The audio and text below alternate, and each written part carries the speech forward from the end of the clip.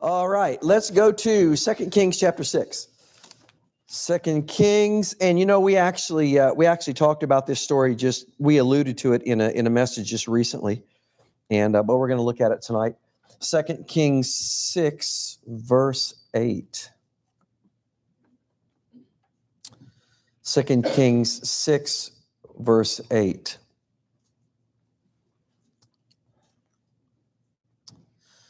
Then the king of Syria warred against Israel and took counsel with his servants, saying, in such and such a place shall be my camp.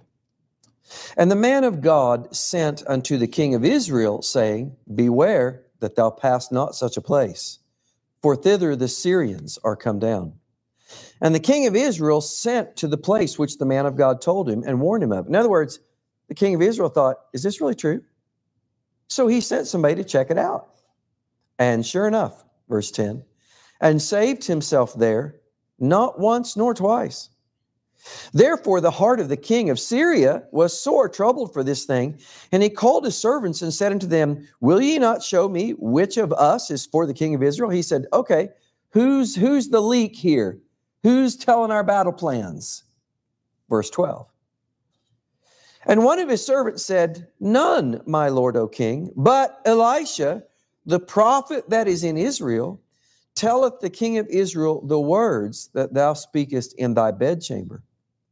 And he said, go and spy where he is, that I may send and fetch him.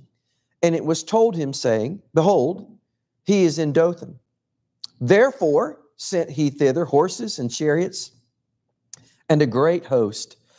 And they came by night and compassed the city about. And when the servant of the man of God was risen early and gone forth, behold, an host compassed the city, both with horses and chariots. And his servant said unto him, alas, my master, how shall we do? And he answered, fear not, for they that be with us are more than they that be with them. And Elisha prayed and said, Lord, I pray thee, open his eyes that he may see. And the Lord opened the eyes of the young man, and he saw. And behold, the mountain was full of horses and chariots of fire round about Elisha. And when they came down to him, Elisha prayed unto the Lord and said, smite this people, I pray, with blindness.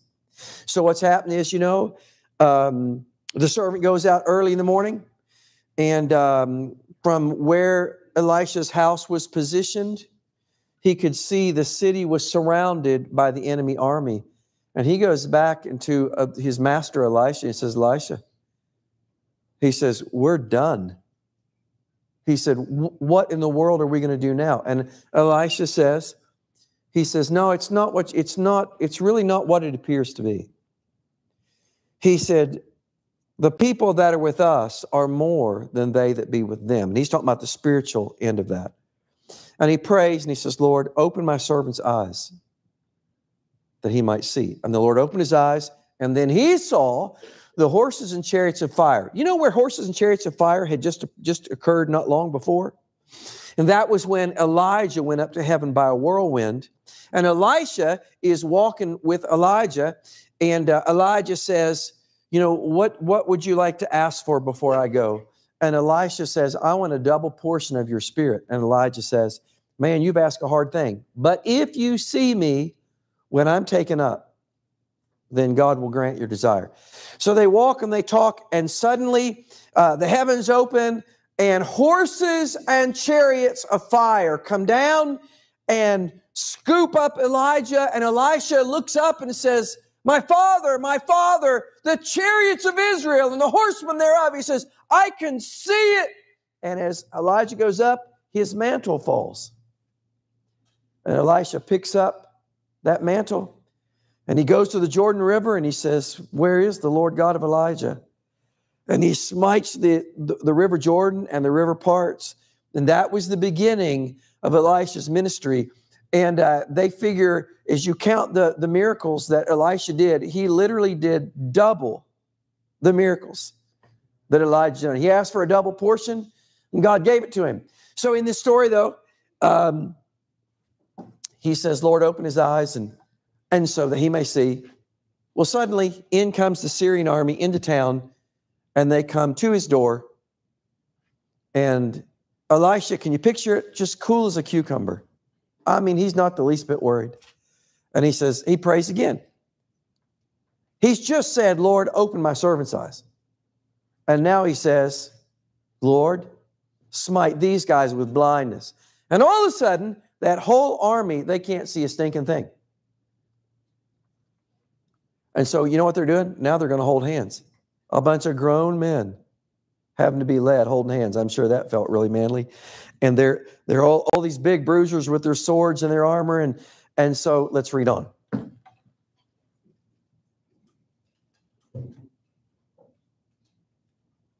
Verse 19. And Elijah said unto them, this is not the way, neither is this the city. Follow me. They really didn't have much choice. Follow me, and I will bring you to the man whom ye seek. But he led them to Samaria. And it came to pass when they were coming to Samaria that Elisha said, now watch, here it is again. Lord, open the eyes of these men that they may see. And the Lord opened their eyes, and they saw. And behold, they were in the midst of Samaria. That's not where they intended to be. They are now surrounded by their enemies. Verse 21. And the king of Israel said unto Elisha when he saw them, my father, shall I smite them? Shall I smite them? And he answered, thou shalt not smite them. Wouldest thou smite those whom thou hadst taken captive with thy sword and with thy bow?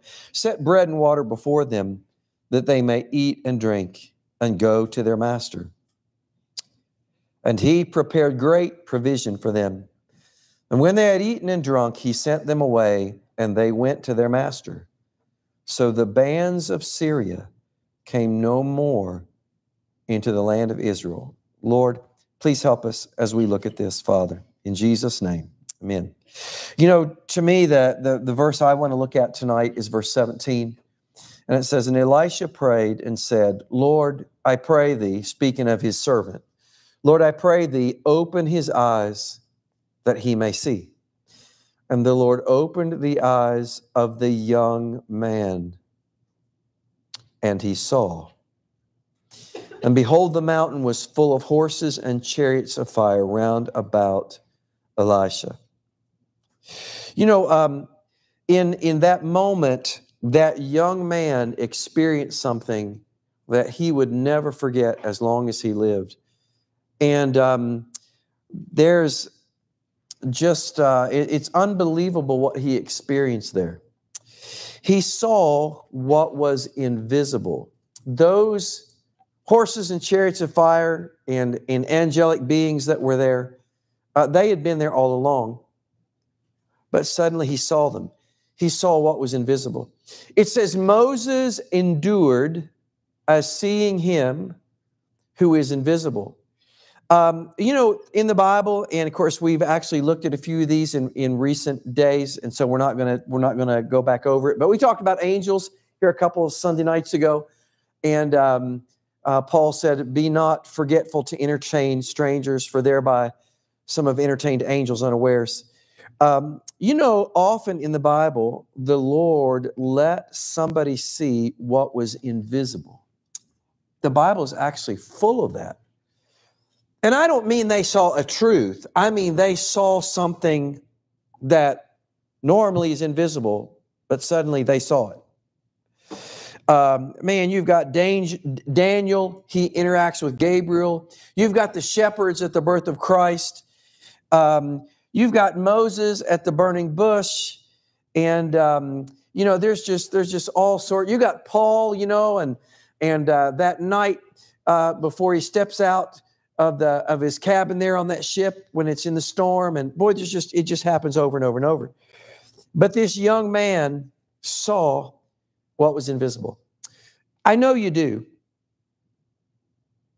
But do you believe that there are many invisible things going on around you at any given moment? In this room, they're here. They're here. You don't see them. You don't hear them, but they're here. The angel of the Lord encampeth round about them that fear him. They're here. Jesus said, where 2 or 3 are gathered together in my name, there am I. In the midst of, he's here somewhere. And I have to confess, most of the time I'm not thinking about that when I'm here. But every once in a while I think about it. I thought, I wonder where he's at. Wonder where he's sitting.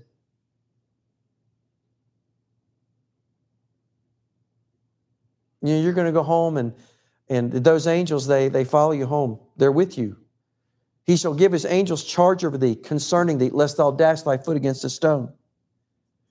And of course, you know, there's the dark side. We wrestle not against flesh and blood, but against principalities and powers and spiritual wickedness in high places. You know, that invisible side is there. But he saw it. This young man, he literally saw it. What he saw was real. You know, it wasn't something he imagined. It wasn't virtual reality. You know, it wasn't a construction of Hollywood. It wasn't a hologram. What he saw was real. What he saw was far more powerful than the visible. First he saw the visible. He saw the armies of the Syrians. And that was powerful. They were powerful.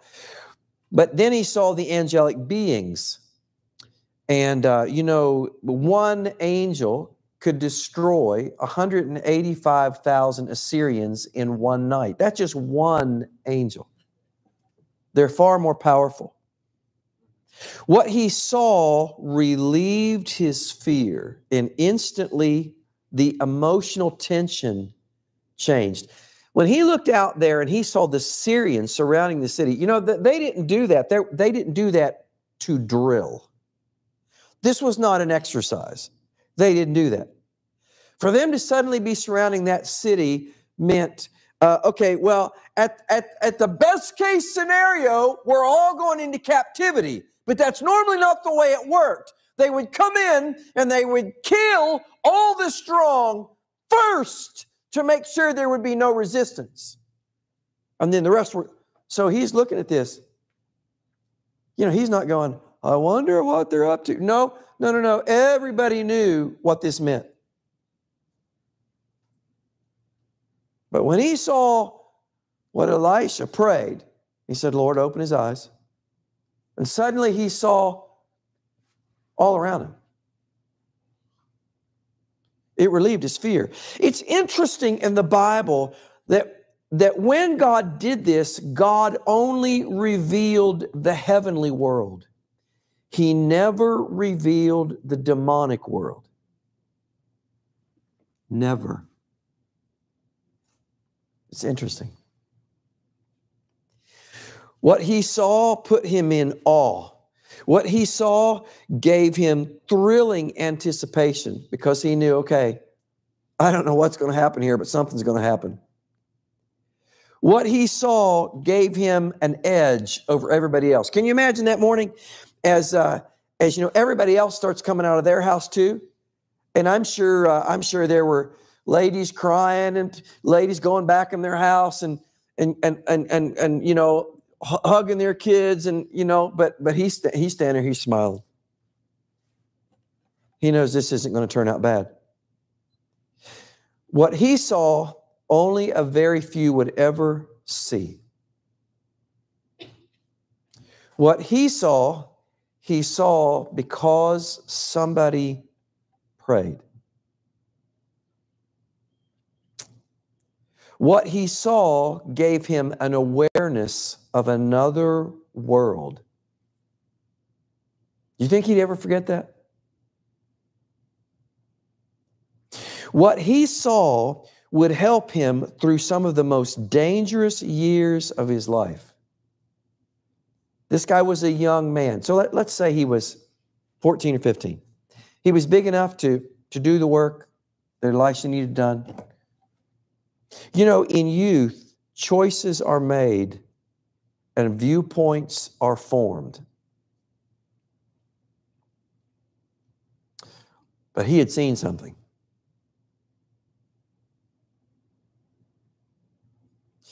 As we, all of us, as we get significantly down the road of life, usually we see more.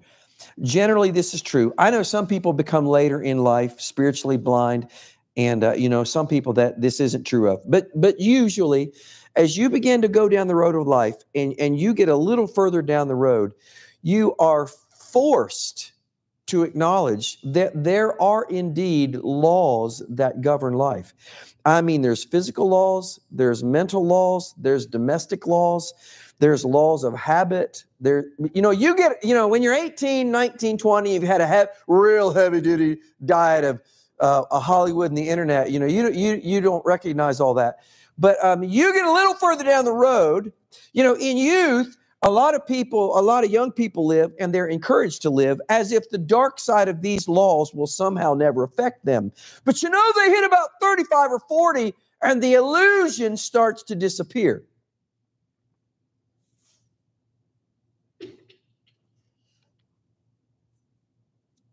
By the time youth is past, and youth is that time of great opportunity and great energy. By the time youth is past, and I hope this isn't true for any of our young people, okay? But you guys understand. By the time youth is past, many damaging experiences have occurred. And most of the youth in our world will have been stung and scarred, and they will carry thinking that clouds their judgment. And they will learn some terrible things by experience that they could have avoided if somebody had instructed them and if they'd had a heart to receive it. But this young man's eyes are opened. And they are opened by prayer, and they are opened by God, not by pain and regret and sadness. How many people's eyes are opened because of pain and regret? But this young man's eyes were opened without that. Youth is usually a time of blindness and short-sightedness, but his eyes are opened as a young man. Again, I say, would you ever forget this experience? Would you ever forget this? He was not told about this. He saw it. It's one thing, we tell stories, and even the night we talked about, how angels sometimes make their appearance even in our world. And, we talked about some people that really think that perhaps an angel came across their path, and they're not totally sure, but they think because of the way it all played out. And, we love those stories. I was talking to a lady in Montreal, and, one of those stories had been told at the meeting. And she said, and couldn't we all? She said, I could listen to those stories all day long. And we could. But the thing about those stories is we don't see it. We're just told it. And it's thrilling just to even hear about it. But this guy didn't hear about it. He saw it. And it was what he saw wasn't, I wonder if those were angels. No, there was no wondering to it. He had seen it. He saw eternal realities in this hour of his life. He saw that there was indeed a man of God. He saw that. We got some Christians in our world that they've come to this conclusion. They've just sort of, given up on a lot of things, and they've just come to this conclusion that men of God are a thing of the past. But this guy, he would never doubt there was a man of God. Look at verse 6. Now, verse 6 takes place before our story. An axe head falls in the water, and the sons of the prophets, and the one guy says, Master, I borrowed it. Verse 6. And the Holy Ghost says, and the man of God, he didn't say Elisha.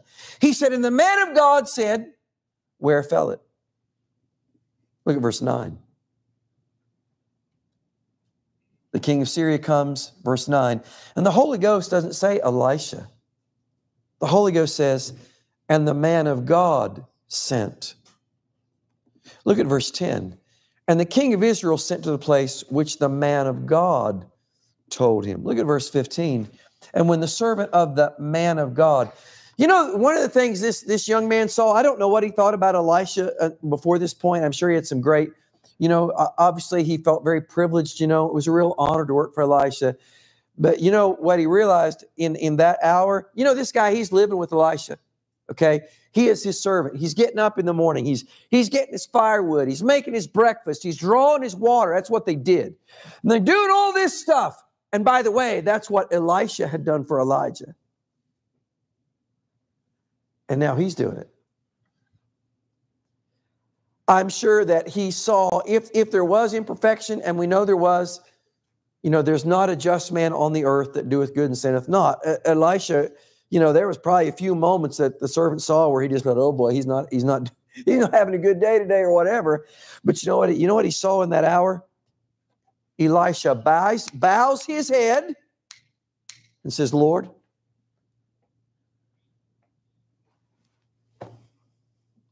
we'll call him Homer. Lord,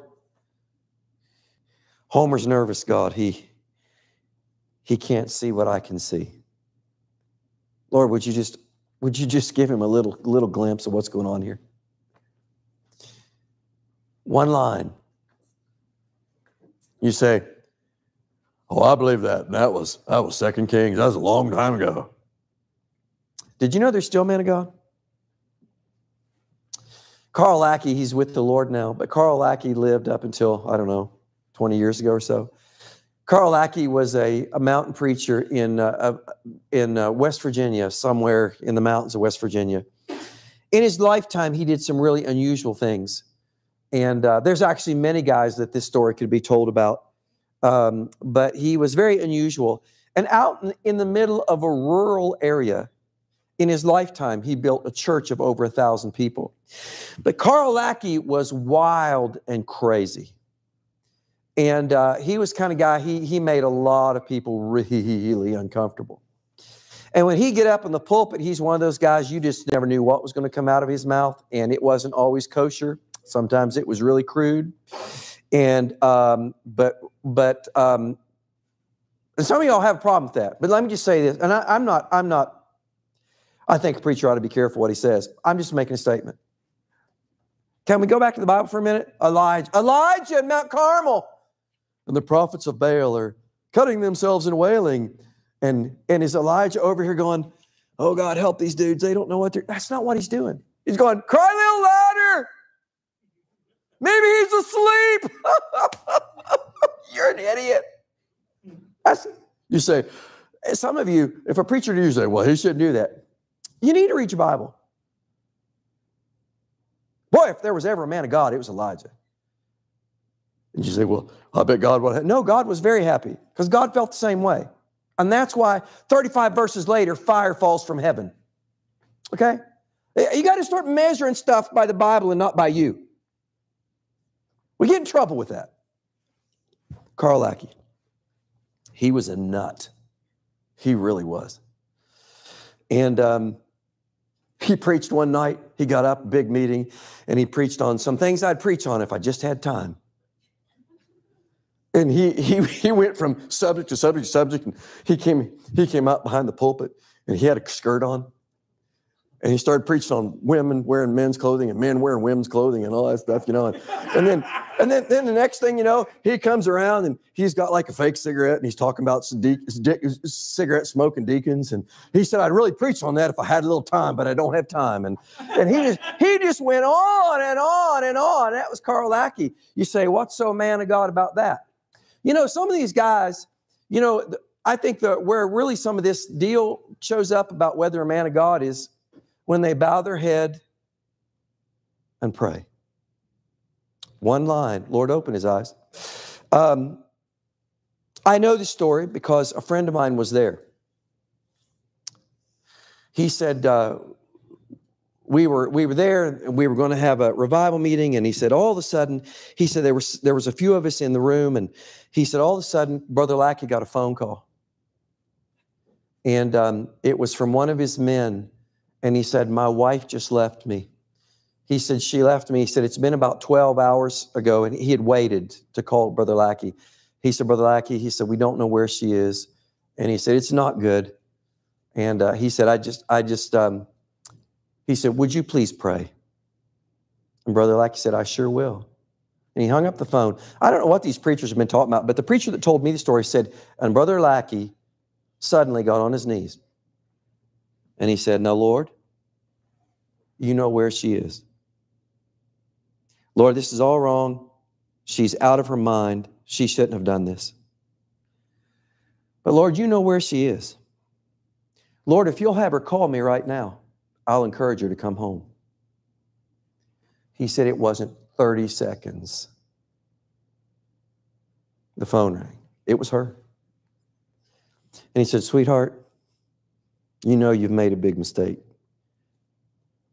And she agreed. And he said, listen, sweetheart, your husband loves you. I love you. Why don't you just come home? 30 seconds.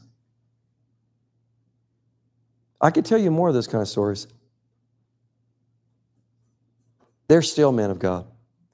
This young man would never, ever forget. I bet this young man would hear somebody make an ignorant remark about Elisha. And maybe he wouldn't even rebuke him, but he'd just walk away saying, I know something about him you don't know. That man's got a connection.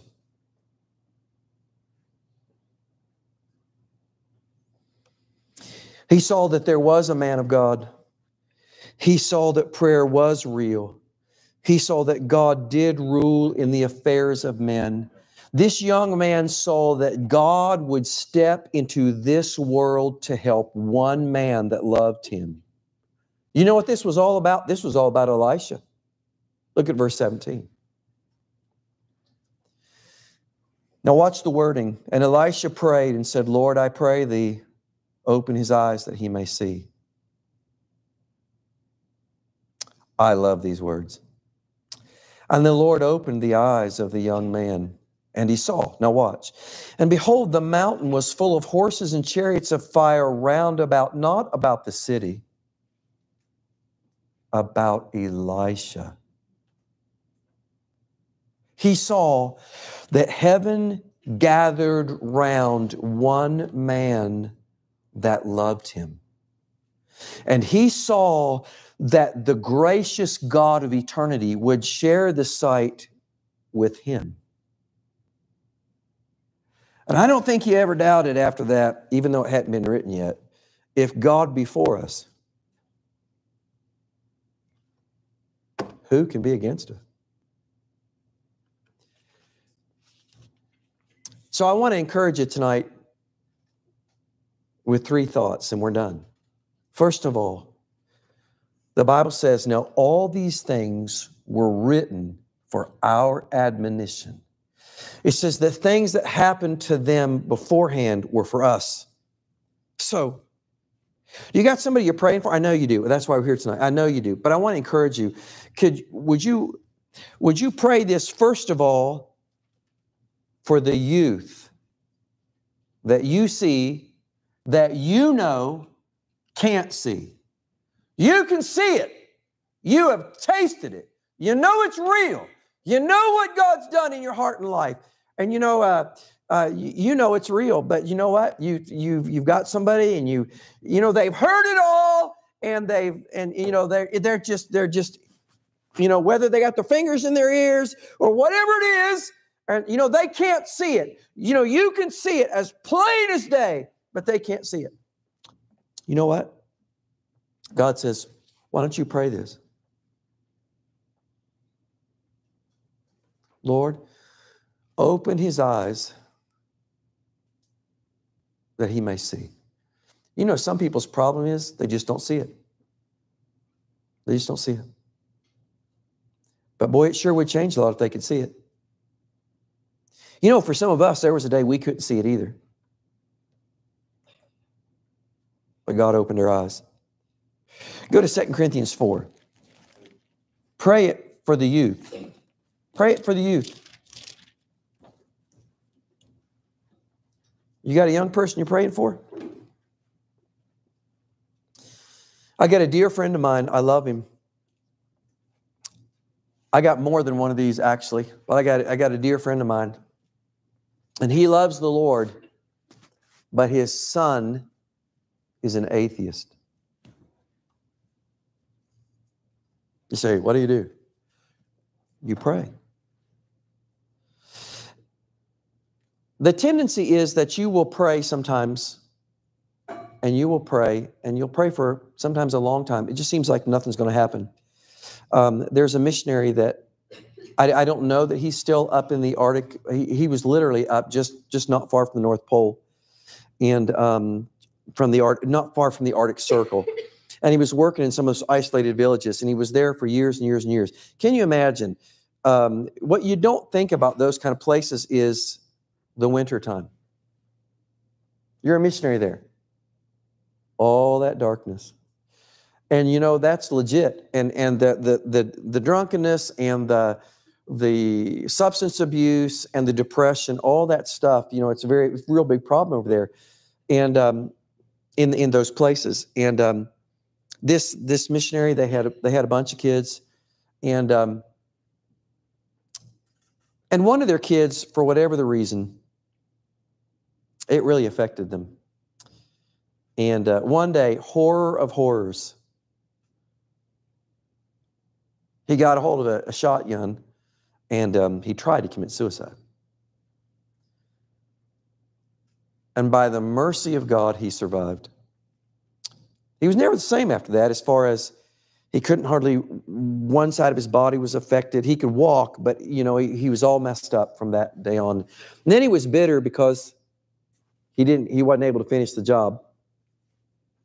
But you know, in the background was his mom and dad. Can you imagine? I can't imagine. There's some things I just pray and I say, oh, Lord God. Lord, I don't want to go anywhere near any of that. But boy, it happens to some of God's good people. It really does. And they prayed and prayed. But you know what? He didn't get right with God, and he went further out into the far country, and he got away from home. And long story short, a bunch of time passed. But way back up in the Arctic, his mom and dad are still praying. And I don't know the whole story. I just know the part that I heard. One day he was walking up the stairway to his apartment, you know, hobbling up the stairway to his apartment. And he said he got up there and he said he literally felt a hand on his shoulder, and it pushed him to his knees. And he said, in that moment of time, he said, I realized that God was real and that I was wrong, terribly wrong. And he broke down. Again, he grew up in a missionary's home. He'd heard it all 1,000 times. And he said, I got on my knees and I wept my way back to God. He's on the mission field today. Over the sea, with a wife, and still hobbling around. You know what God did? God opened the eyes of a young man, and he saw. And he saw. You know, God still does that. Look, 2 Corinthians 4. 2 Corinthians 4. It'd be wonderful, though, if you let God open your eyes before you were in that shape. 2 Corinthians 4, verse 3. You need to pray it for youth, and then you need to pray it for all men, all the people that you know that are lost and blind. 2 Corinthians 4, verse 3. But if our gospel be hid, it is hid to them that are lost, in whom the God of this world, notice that's a small g, that's Satan, in whom the God of this world hath blinded the minds of them which believe not, lest the light of the glorious gospel of Christ, who is the image of God, should shine into them. Boy, there's one thing the devil does not want. He does not want them to see. He doesn't want them to see the light. So it's a good prayer to pray for all men. You don't need to turn there. But in Psalm 119, and this is the last one, so you can pray this for youth, you can pray this for all the lost that you know, and then you can pray it for yourself. Now, I know you're already saved tonight. I think just about everybody in here would say they're saved. You know what David prayed in Psalm 119?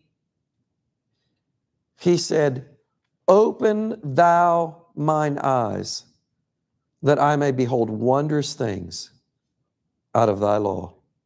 He said, Lord, I can see and I can read, but Lord, why don't you touch my eyes? Open thou mine eyes.